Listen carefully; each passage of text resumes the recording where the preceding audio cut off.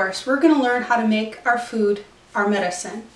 Fire cider is a great way to get started with that.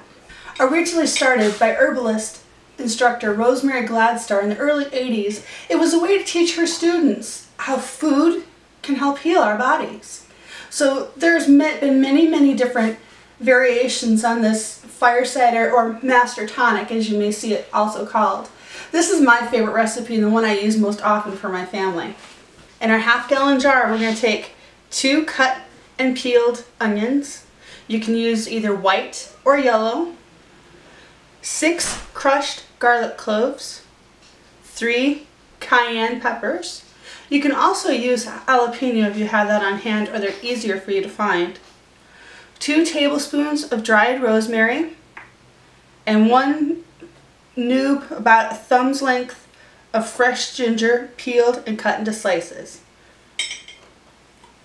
We're going to add each of those pieces to our jar.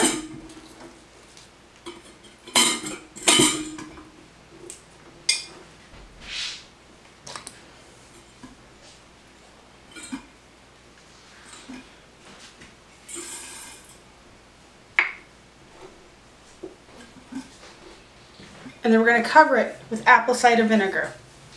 You want to make sure you're using apple cider vinegar that has the mother in it, that's not pasteurized. You want the benefits from that as well.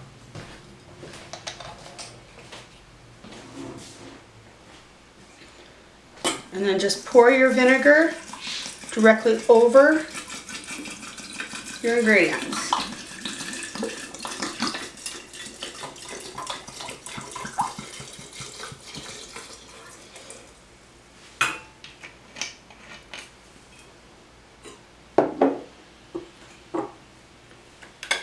Cover and allow to steep for about 4 to 6 weeks.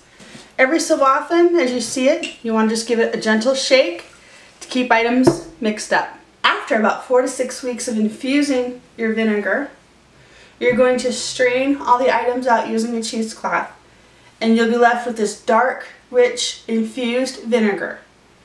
You can also add 2 cups of honey to help sweeten that up a little bit, make it a little less hot, especially for younger kids.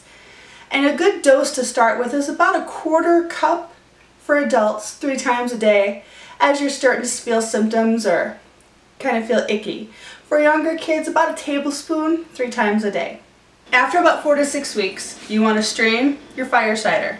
And at the first sign of a cold or cough, I usually give about a 1/4 cup or about 2 ounces 3 times a day.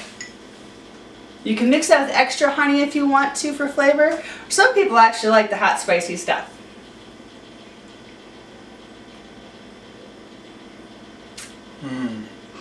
There's to your good health.